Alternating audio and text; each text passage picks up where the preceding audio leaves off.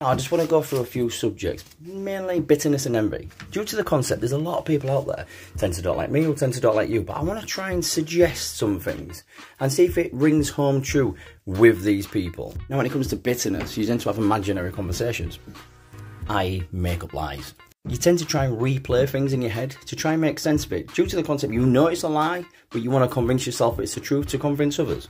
You also feel the need to express yourself about what he or she did.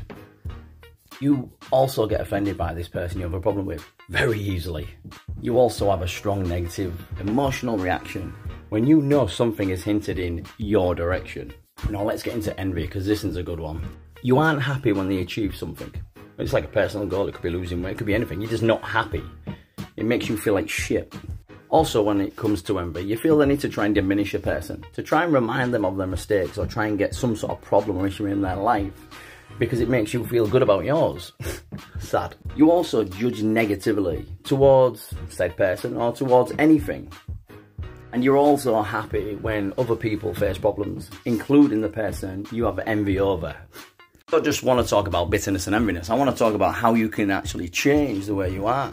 So I'm going to give you a few little tips, alright? First and foremost, I want you to acknowledge that you've got this envy and you've got this jealousy over this person. Because if not, you will never let it go and you will never live a content life.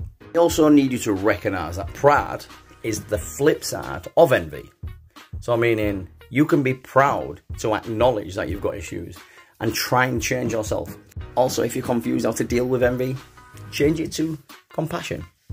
Try and put that negativity into something positive, like yourself. And lastly, what you need to do is count your own blessings. I always say this to people, recognise what you have got every single time you wake up in the morning. Don't focus on other people's achievements or life or bitterness and envy or greed or jealousy. Focus on what you've got.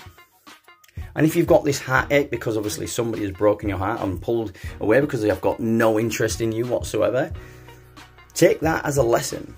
Obviously that person pulled away from you because you've got issues, which still, due to the concept of your bitterness and your envy and your anger towards them, that you haven't swallowed, you haven't dealt with. And you're going to carry on doing this because it's you that's a problem. Now when you watch this, if this sounds familiar, look inwards. Don't keep pointing the finger to blame people. Look in the mirror and point at yourself. Because you not living your life in contentment is you causing your own pain.